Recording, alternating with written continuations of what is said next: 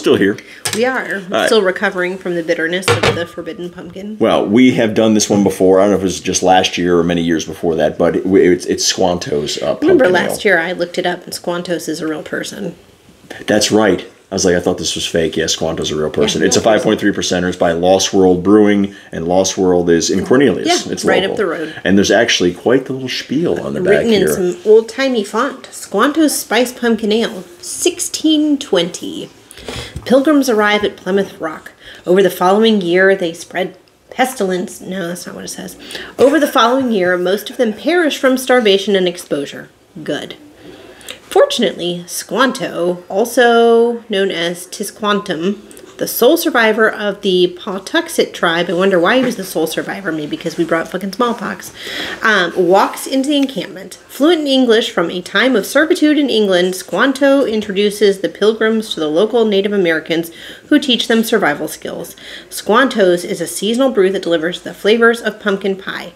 I fail to understand the tie-in between this guy who was cool and pumpkin pie, but I'm here for it regardless. I just think it's a catchy name. Yes. So, somebody's got all the yarn I down don't there. care. That's fine. That smell. Oh, God. You know, It's like we trade one for another. Just, more pests. Oscar. It's got a nice color. It does. Not too heavy on the orange or the amber color or anything like that. I'm still going to spin it and get all the funk. That's got a lot of head. A lot.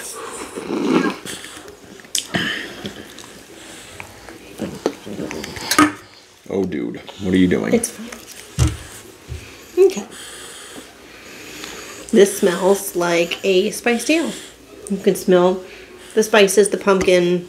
It smells not bitter and scary like the last one. Yeah, Jesus. Yowza. The malts are 2-row, Crystal 80, Dark Munich, Honey Malt. Hops are Magnum and Liberty. I don't know what the hell any of that means, but okay.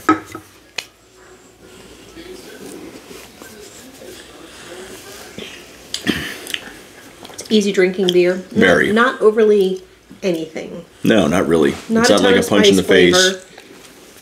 Not a ton of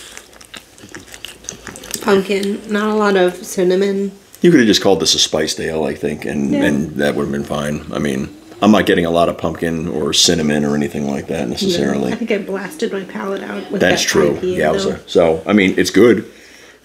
Yeah, it's not blowing me away, though. I don't remember what last year's... I guess I should have looked at last year's review before this one. Like, we did that... the other one, the Flash Gordon one. And we had done it once before. And it was really good. Yeah. This year... not good. Not a fan. So, this one's good, but again, you could have called it just the spiced ale. You could have took pumpkin right out of the label. So this is Squanto's Pumpkin Spiced Ale. It's by Lost World up in Cornelius. It's decent. It's a good spiced ale, but I wouldn't say there's a lot of pumpkin in there. It's not knocking my socks off, but I don't dislike it. Definitely not. It's easy drinking for sure. Okay. Good. All right. We'll be back with more. We have a ton of pumpkins to do, and Christmas beers are out. We are getting the Christmas beers. So they're already sitting over there, ready to be chilled. So we're just rolling on. We'll be back. Not today, but another day. You never know. That's true. All right.